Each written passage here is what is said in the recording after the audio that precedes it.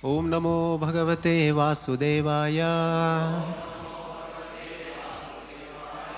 Reading from Srimad Bhagavatam, 3rd Canto, 21st chapter, text number 19. Ekasvayam sanjagatasya srikshaya dvitiyayatmannadhiyogamayaya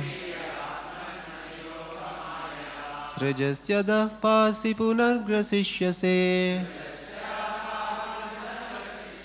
yathornanabhir bhagavan swashaktibihi. Translation and purport by His Divine Grace A.C. Bhaktivedanta Swami, Srila Prabhupada ki jai. Translation. My dear Lord, you alone create the universes. O Personality of Godhead, desiring to create these universes, you create them, maintain them and again wind them up by your own energies, which are under the control of your second energy called Yogamaya, just as a spider creates a cobweb by its own energy and again winds it up. Purport by Srila Prabhupada ki jai.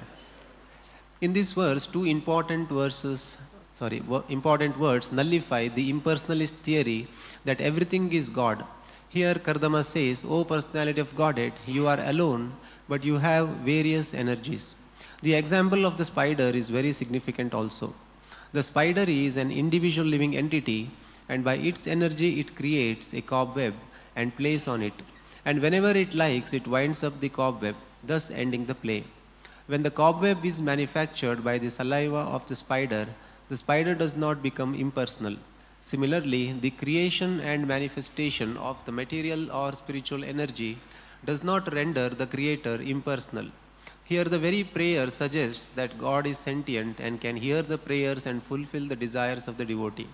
Therefore, He is Satchidananda Vigraha, the form of bliss, knowledge and eternity. Thus ends the Bhaktivedanta purport.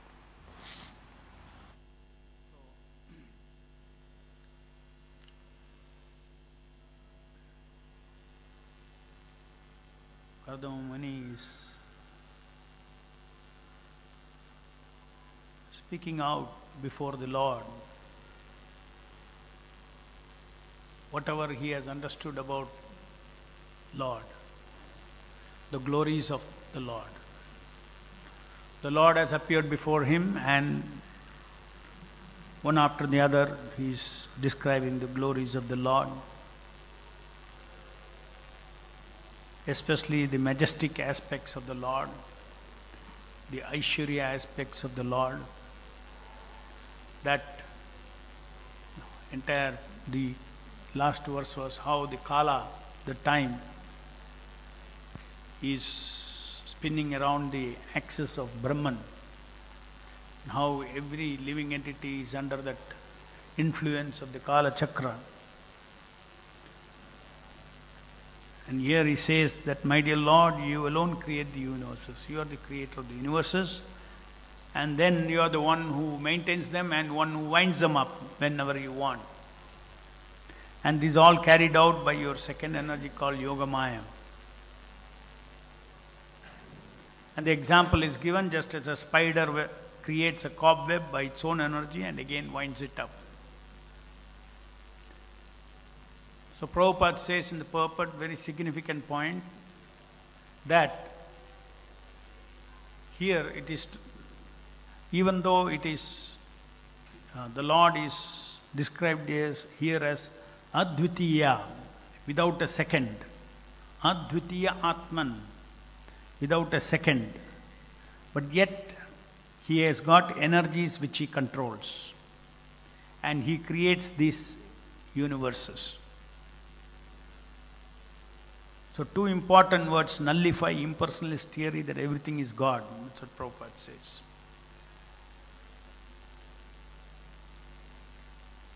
So the famous or the most popular philosophy among the so-called Jnanis is that God is Nirguna, and then that Nirguna Brahman,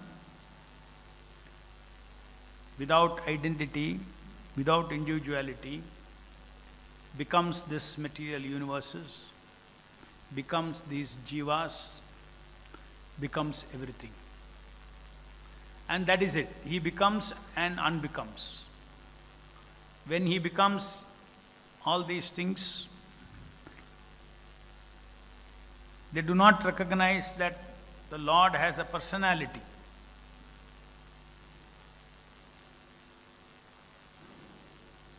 They say everything is energy. One primordial energy. Nirguna Brahman. Something is existing, eternally existing. At least they agree that. The Buddhists don't say nothing, there's nothing like eternal, it's an illusion. The impersonalists, Mayavadis, one step they come that beyond all this, even if all this dissolution happens, beyond this there is impersonal Nirguna Brahman. Nirguna means you cannot qualify, you cannot describe. Is it an energy? No, you cannot describe. Because if you say energy, then has to be a person who created the energy. So it is neither energetic nor energy. Any guna you say, no, it is not that guna. Because it is called Nirguna Brahman. That Nirguna Brahman has become everything. So ultimately there is no eternal God, there is no eternal soul, individuality. Whereas the Srimad Bhagavatam is talking about an individual, a supreme personality of Godhead, whom Kardama Muni is having darshan and is praising him. He doesn't say that you are part of this three guna.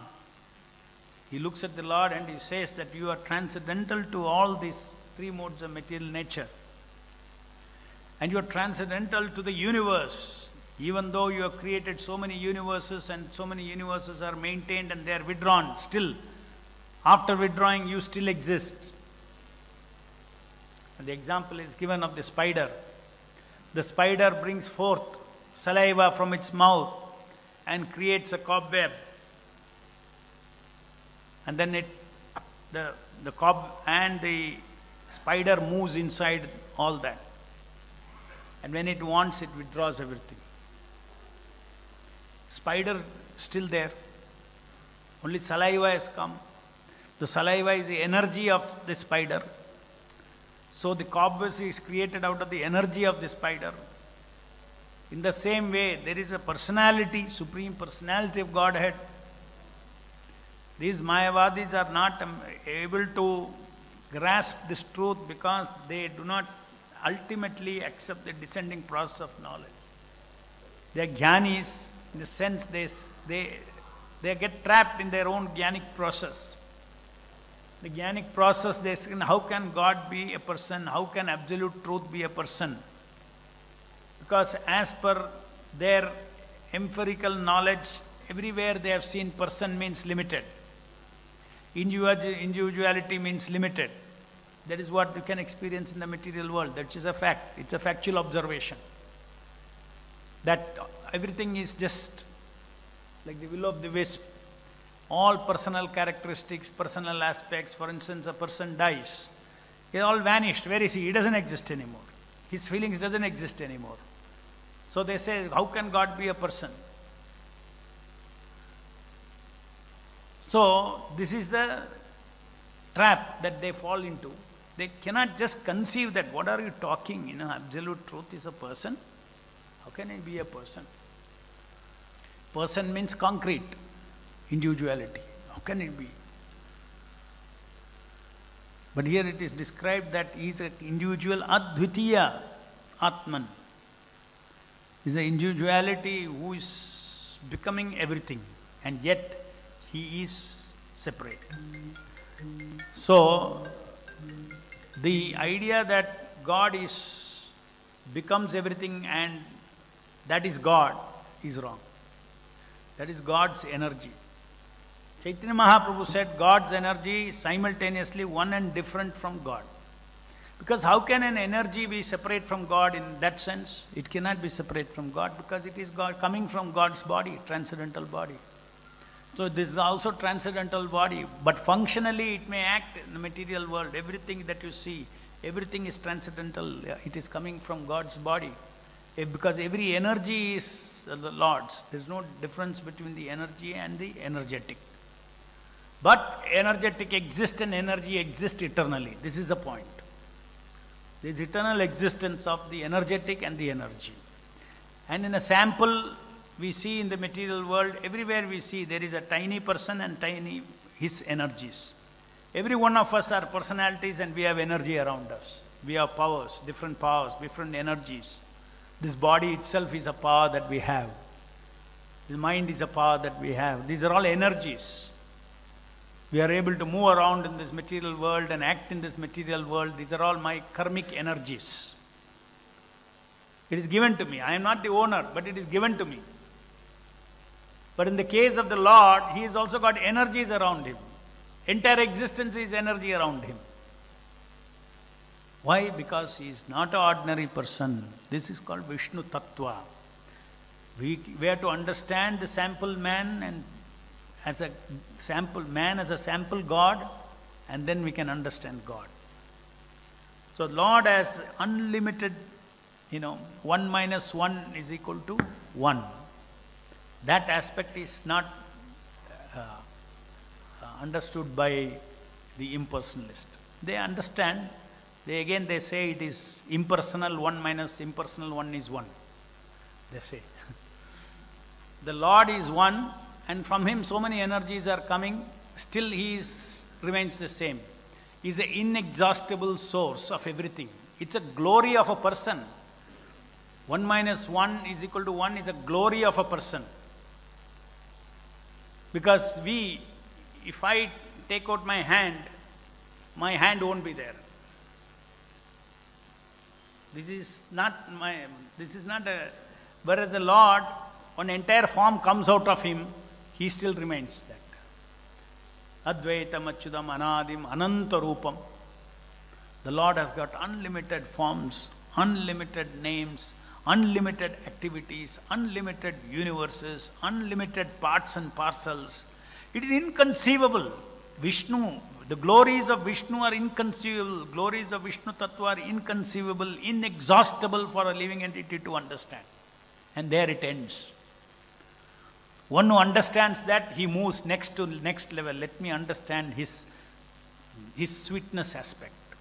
Let me understand his madhurya aspect. Let me understand his sweet, loving relationship. How Lord Narayana is a most loving person. Suhrutam Sarvabhutanam. How he is a friend of all living entities. How he is giving an opportunity for all living entities to fulfill their desires, respecting their freedom to do what they want. So, from once a devotee understands that the Lord is inconceivable, achintya, His Shaktis are achintya, He is achintya Vyakti. A person, an ordinary person, you be with him for a few days, you can understand him fully, more or less. What is his mind, what is his nature, what is his desire, what is his activities, everything. You can make a list and put in a database. But the Lord, His glories cannot be enumerated at all.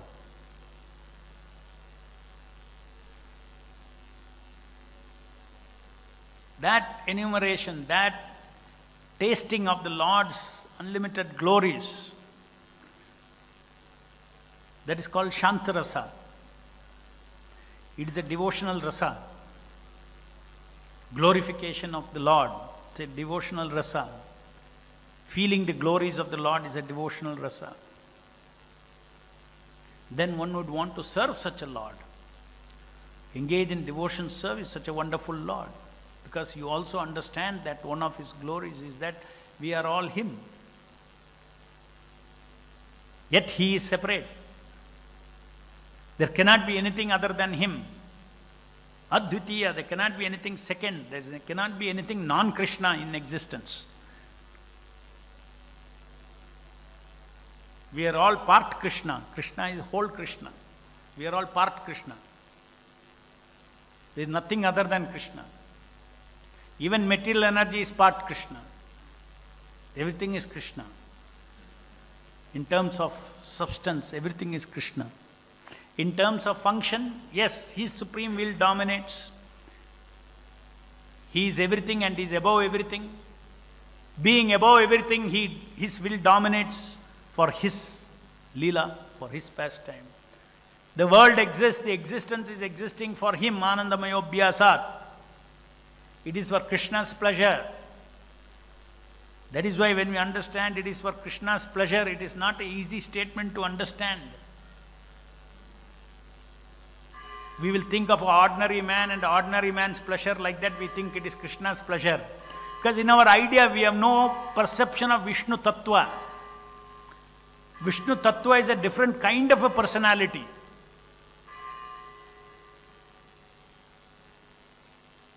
So when we talk about he is a central enjoyer of everything, we feel it's, okay, how can, how we are all not enjoyers, only he is the only enjoyer. What is his existence?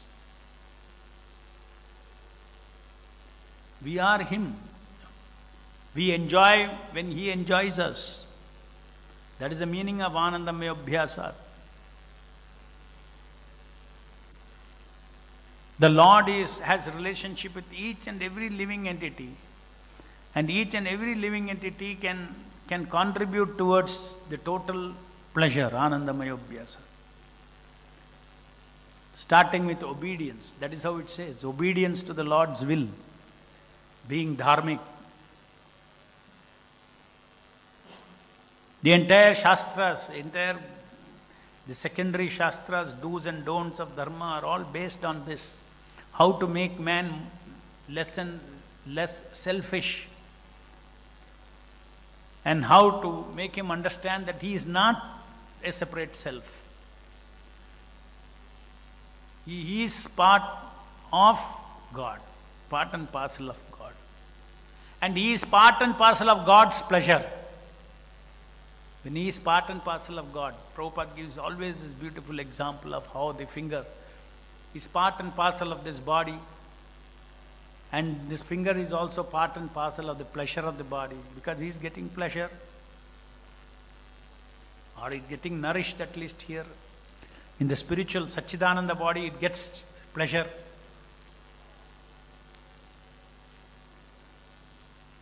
Sometimes part gets more pleasure than the whole, Prabhupada explains.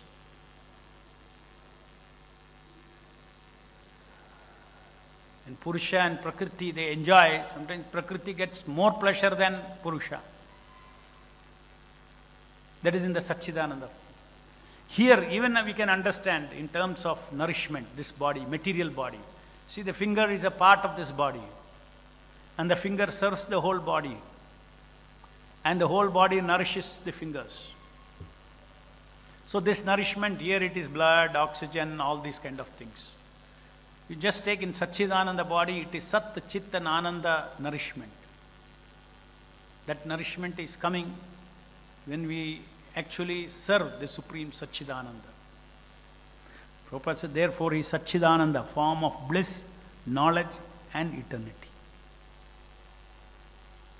So Vaishnava philosophy is not against Ananda, not against knowledge, not against eternal existence, not against individuality, not against, like Prabhupada says yesterday, not against all these things. It is about Krishna being the center. It is about serving Krishna's pleasure. All these variegatedness are existing in the spiritual world also. And these variegatedness are meant for enjoying together. In the spiritual world, in the material world, I enjoy, you don't enjoy. If I enjoy, you don't enjoy. In the spiritual world, everybody is giving enjoyment to Krishna. When Krishna enjoys, enjoyment goes everywhere. Just like you pour water in the root of a tree, the water goes to the entire. It's a very big principle. It's an unfailing principle. You do yajna, you please Vishnu, the entire universe is getting the effect of it. You chant Hare Krishna here, the effect is not only for you, because you are part of this universe. When you are vibrating Hare Krishna Mahamantra, you are contributing to the peace of the world. Because you are pleasing Krishna. So selfish pleasure is localized pleasure. Devotion service pleasure is universal. It spreads to everybody. Your devotion service spreads to everybody also. Every tiny, just like this finger serves this body. The finger's service is enjoyed by the total body. Benefit of this finger service goes to the total body. In the total existence of Krishna and Krishna's energies. So, how harmoniously the entire existence moves towards Anandamaya Abhyasa. That is the principle of existence. Even this material energy, 1/4 of the existence that is there, one material energy is created. It is again according to Lord's Leela. He creates these Vibhinamshas, these small living entities, tiny living entities, brings them forth into this material world, gives them freedom, and constitutionally by that freedom they are not the masters of the material energy. They are tiny. So they learn that I am created with the constitutional need for Sat, Chit and Ananda, pure Sat, Chit, Ananda. I am created like that. We come forth from Brahman, unlimited living entities. We are created like that.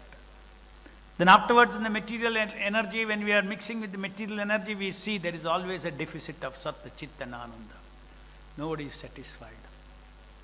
That is when Athato Brahma Jignasa, living entity, questions.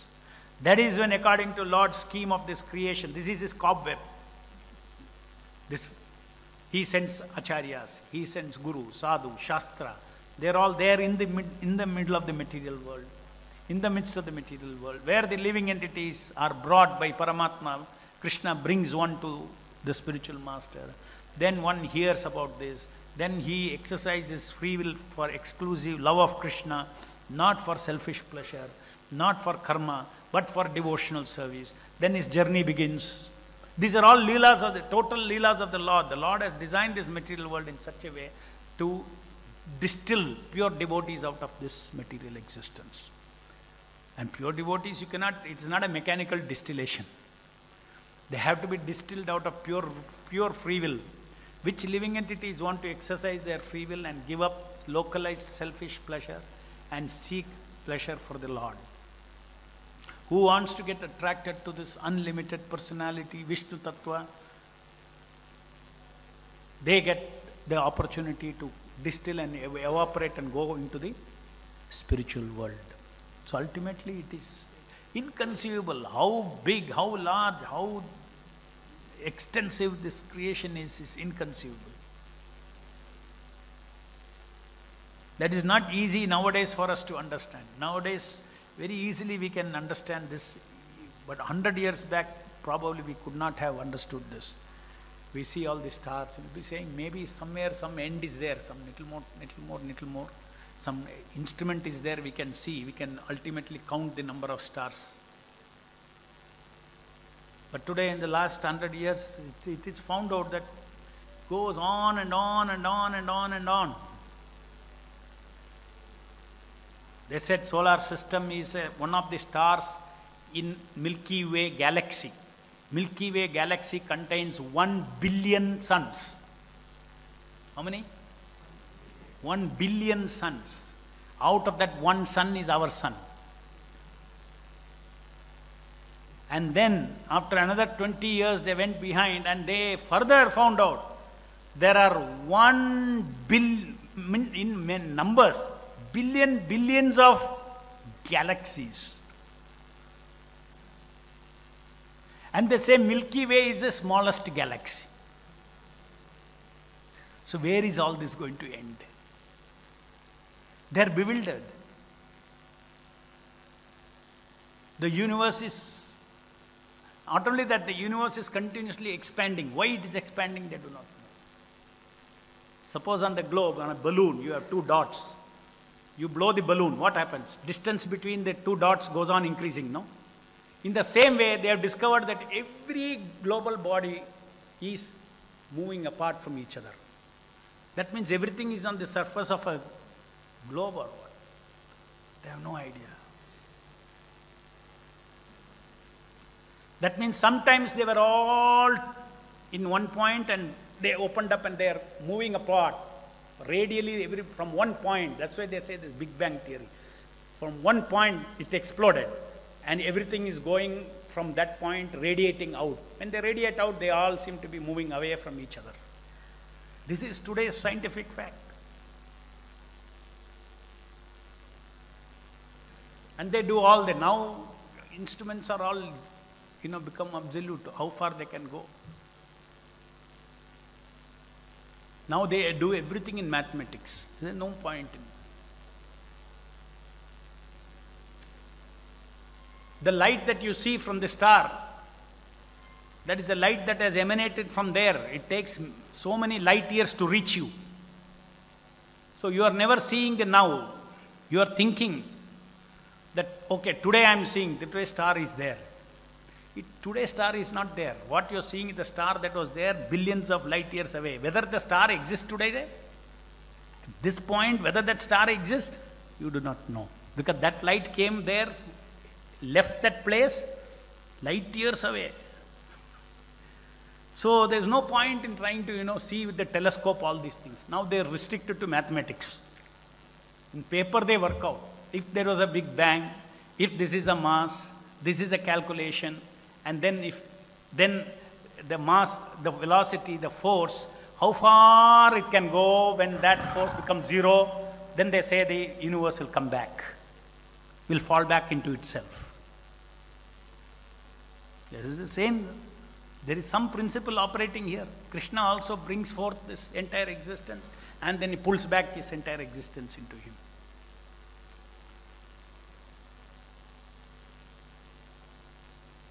If not for all these modern things, if you simply see these things, you'll simply think, where is all this universe is, it comes forth and then it goes back inside. And no, in the material universe, our science has got evidence of an expanding universe.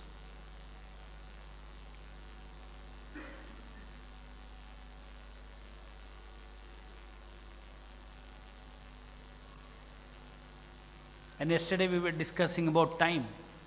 Time also, they are completely bewildered about time now, scientists. Time is part and parcel, it's a fabric of objective world. Otherwise, length, breadth, height, 3 dimensions, spatial dimensions. They say, okay, that is objective world. Now they see that time is an objective world,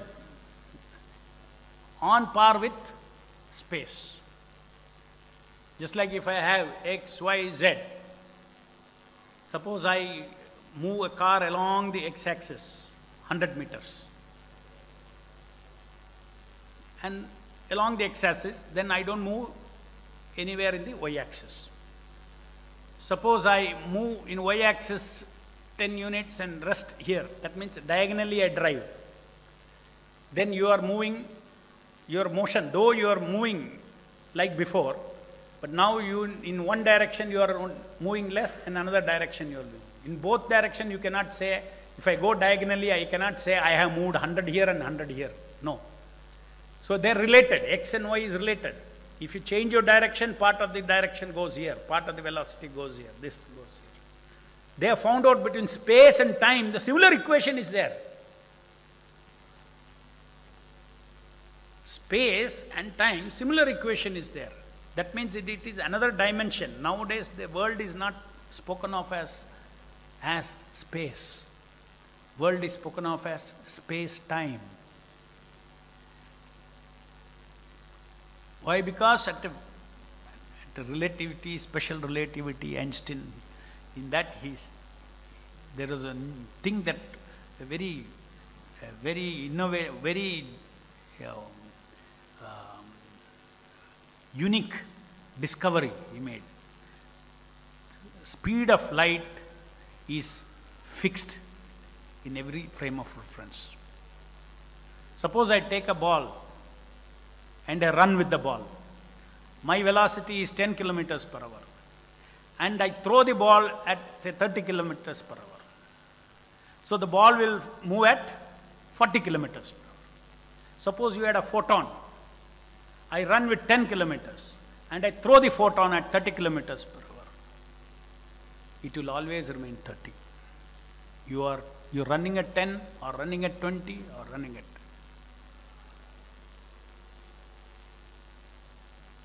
Which means the velocity has to remain same, then the two factors that decide the velocity, distance and time, they are changing. The fabric of space is changing when light moves. Time is an objective factor. So time moves, they see the time is moving forward, but they don't understand why, because their equation is all symmetric. If a t could also be minus, that means, technically speaking, today physics says that you can reverse everything back. That means, we are born and then we die. So if you reverse it, we get up from the dead, and then when you are born, you disappear from this world. So these are all very much, predicted by physics as per the equation, as per mathematical equations. Of course, all these things will have, Newton had one idea of motion. Newton thought this world, space is a fixed, rigid thing. Suddenly Einstein found out, no, space in which all this motion is happening is not rigid. It is having its own forces. Newton simply found out the gravitational thing that, okay, G/mm by r squared, that whole gravitational between the planets, how it works, distance between them, all those things, he figured out. He called it as gravitational force. He did not know what is that force. There is a big mystery for a long time. In a magnetic force, you can see in between some magnetic field is there. In gravitational force, nobody could catch there is any field there, but still there is a force. What is this gravitational force? There is no field in between. That is when Einstein discovered that space and time space is creating gravitational force. That means the curvature of the space is creating gravitational force. Suppose you have a flat rubber sheet, and in the rubber sheet you put one weight. You put the sun there in the center, Surya, that's a weight. What will happen? It will depress, no? So Einstein said that this is what is happening. When it depresses, what happens? Surrounding, what happens? There is an orbit created. So that space, curvature in the space is what is moving Earth and other planets. Not something that is emanating from the sun. Some force is coming from the sun and holding it. No. It is the nature of the space making the Earth go around. So space has become very meaningful. Space was nothing before Einstein, before Newton's time. Now space. Now they have got so many paradoxes. Paradoxes means, they cannot explain many things. When you cannot explain many things, it simply means that again the understanding is not complete. You will see many more wonderful things will be discovered with time. This is not the end of it. When Einstein gave all these things, everything, everybody thought this is the end of it. Nicely, we know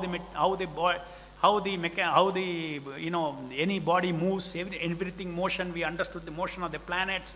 We understood how to send a rocket. We thought everything we knew. And then when Einstein discovered this, oh no, now more things are coming out. And so many paradoxes are there because they don't understand the full nature. So just see how bewildering this creation of the Lord is. It's not that anywhere near they have towards any understanding. Earlier, Galileo, all Aristotle, they all started science as philosophers. We want to know what is the truth, what is behind this table, what is it. This is how they started. And this is how this philosophy and science were together. And then science said, no, we will stick to the objective thing, what we can verify, we see with our five senses. So philosophy got cut off from, understanding of truth. That became one branch and science became another branch. And then they went deeper and deeper into this. And they thought, yes, there is an objective reality. What is this? What is this? We want to find out. Oh, then they say, oh, this is made up of atoms. Now we understand. Fundamentally is atoms. Then further went, and finally they went, then they are going to, they thought space was static. So many things are in the state, let us find out what is it. Space itself is fluctuating. Space itself is alive. From space matter is coming. From space elementary particles are coming. Nobody can figure out. Particles are popping out and it is disappearing back into space. So we are not able to see. So many particles are coming and then it is going into the space. These are all verified.